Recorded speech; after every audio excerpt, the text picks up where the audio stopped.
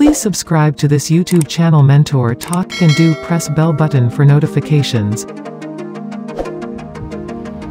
In 2020, I thought it would be a good idea for youngsters to know that while we speak of the World War I and World War II, we must understand the ideologies at play. At that time, the Nazi Germany was under the tag of the fascist of the world.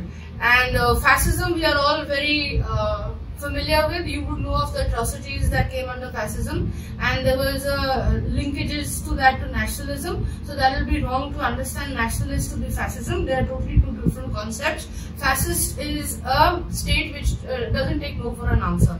And that in the same understanding, you need to see that communist is also the same kind of state which doesn't take no for an answer. Now, in World War, the communist and the democratic nations fought together against the fascist Nazi Germany. In 2020, are we looking at a communist party of China, the CCP, actually being the Nazi Germany of today? While the ideologies of communism, and while we have ignored the amount of atrocities that happened in the communist regime, if you look back at the numbers of people directly dying from the atrocities of a communist regime are way more than a fascist Germany. But the atrocities of a fascist Germany are so horrific, and all children know of that. It is on us right now as a democratic world to fight from a rise of the same fascism in present day time. So to give you a little bit of an idea about why I say the communist is actually kind of like a fascist, is because if you look at the Falun Gong spirituality aspect, it has been totally curbed in China.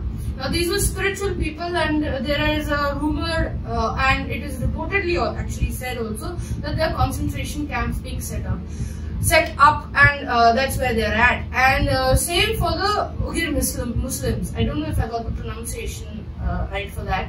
So when it comes to spirituality, China is not your place to be at, and that is why you will find the strife with Tibet. The Tibetans are very spiritual in their aspect. We don't need to look further than the Dalai Lama.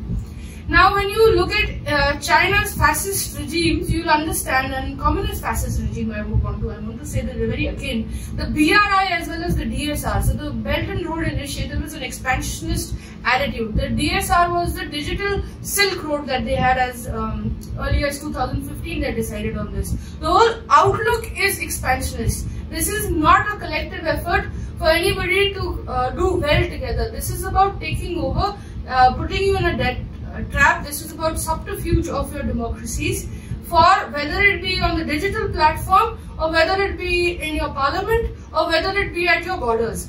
China is now looking at being the expansionist in our current day world, and for a humanitarian aspect, I think it will be the democracies of the world coming together to take on an expansionist communist China. And that is why I asked the question again, that is China the new Nazi Germany?